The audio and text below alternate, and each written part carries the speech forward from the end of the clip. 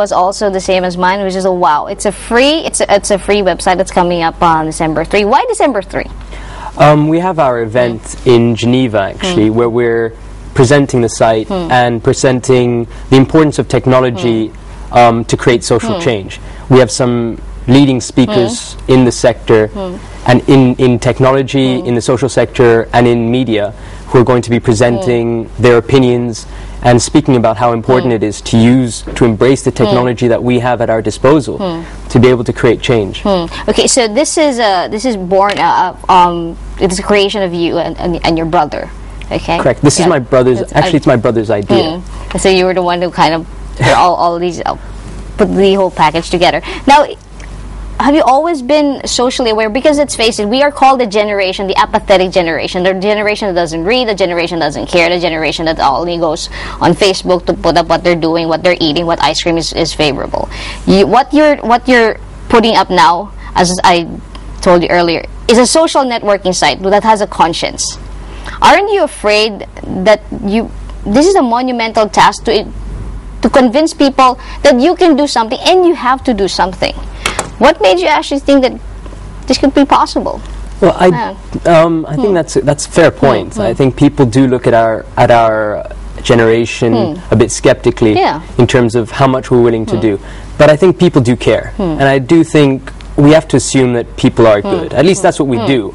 I think the problem is people have a low tolerance to wasting a lot of time to get involved. So if you provide them with the tools to do so effectively and quickly, then I think they will do it. You just have to let them know that, you know what, it's really easy. It's super easy, and we can find something tailored to your needs. If that's volunteering over the weekend, or donating, or just signing a petition. It's just that they have to be aware of it, and they have to be aware that it's really easy. Because right now it's actually not so easy. For example, if there's a tsunami that hits Sri Lanka, or Haiti earthquake, take for example, people may read about it, hear about it, but then they're like, what can I do? Then you have to wait for a couple of, luckily 30 minutes before something pops up from probably Red Cross on how to donate. But it's an elaborate process. Exactly. And for example, you're on the internet and you read about it, and then you have to go onto another site to find out, okay, which organization's involved, which is the best way for me to do it. And it's not necessarily so obvious, because afterwards there's credibility issues as well. There's also the fact that some people may not believe they can actually make a difference, because you say, okay, you know, all you see on the news is people getting hurt, people dying, corruption. And or I'm just one. Exactly. I mean, I felt that too.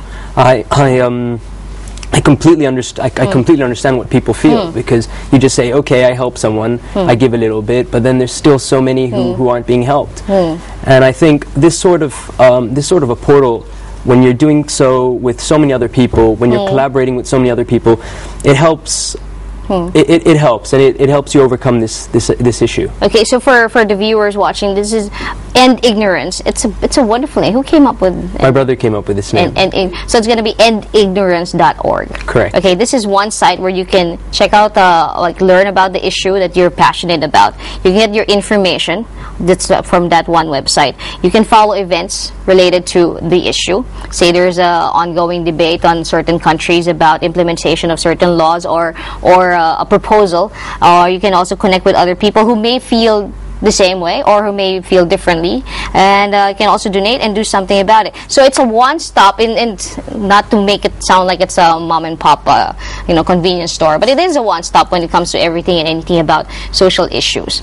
And so what really made you and your brother think that there is a need for this type of site? Because as far as I know, there is nothing like this. That is, despite the fact there are a million of websites.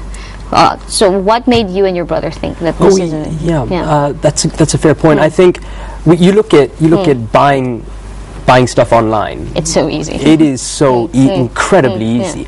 You think about sharing photos of your dog in 50 different shades. It's so easy. You think about reading the news or interacting on a sports site. It's also really easy. But or buying coupons and all these deal sites, which are incredibly easy to use, which are incredibly useful in their own way. However, we don't have that with the social sector.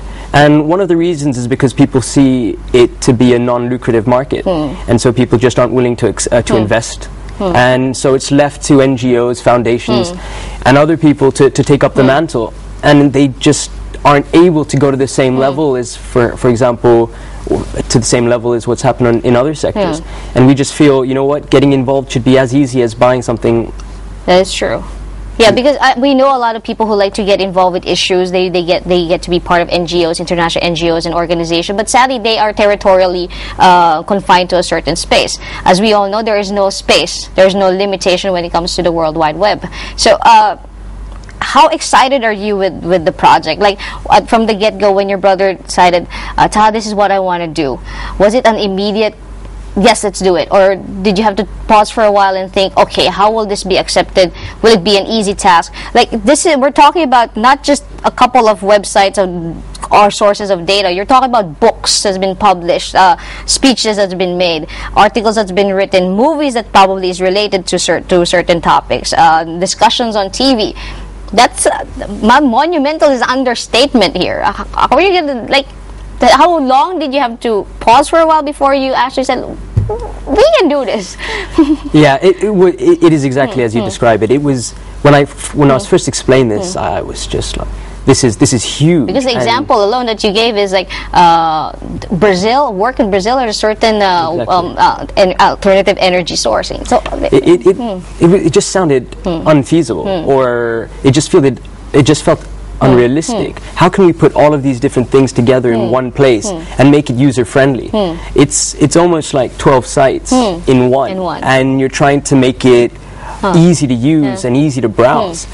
So at first I was really hesitant. I'm not going to lie. I was very hesitant, but my brother persisted, and after a couple of months of helping me out of brotherly obligation, I realized that this was special, and that's when I talked about it with a couple of friends from university, and that's when the project really launched. And it's taken over a year to get to a point where we have an interface that is really easy to use, and the whole thing is working seamlessly. Well, we hope to see you back after December 3, after we get to log on to endignorance.org. Sadly, we have ran out of time. Taha, all the best. It is an exciting project. I'm one of those who look forward to it. It's a wow thing, and for people to and finally for our generation to not be described as the apathetic, the one who only goes to social networking site to post how their dog looks like today.